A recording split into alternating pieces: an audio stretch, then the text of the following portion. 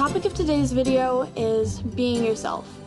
Being yourself can be hard, and it's like, aren't I always being myself? And yeah, for sure.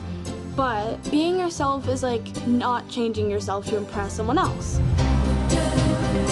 A lot of people like call me quiet or shy or whatever, but I'm not quiet. Most quiet, Kayla Day. I don't talk a lot at school, but if people talk to me and stuff, they'd find out that I'm like really funny and cool and talkative. By the way, I like your shirt a lot. It's like so cool. What?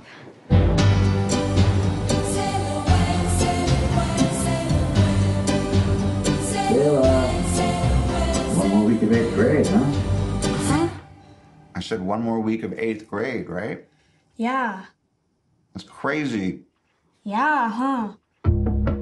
Okay, so growing up can be a little bit scary and weird. We will begin to explore these changing bodies of yours. It's gonna be lit.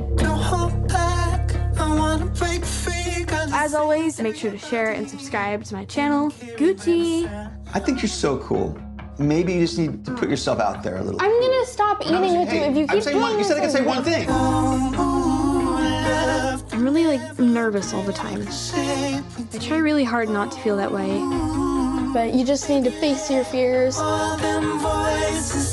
and let people know the real you.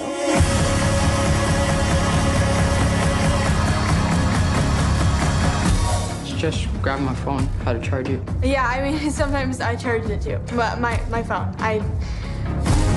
Just because things are happening right now doesn't mean they're always gonna happen. What was in there? Just sort of my hopes and dreams. Right. I was a complete mess when I was your age. Really? 8th grade is the worst. You never know what's next.